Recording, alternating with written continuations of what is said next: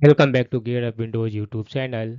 In this video, we will guide you on how to disable Save Passwords prompt in Microsoft Edge browser on Windows 11 or 10 PC.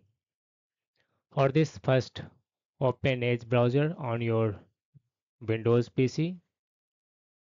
Then click on this one menu icon and in the drop down menu select Settings. In the Settings window, select Profiles in the left sidebar. On the right, scroll down to the bottom and under Microsoft Wallet, click on Passwords. Then on the right side, click on this one Settings option. Under right side, scroll down to this one Passwords section.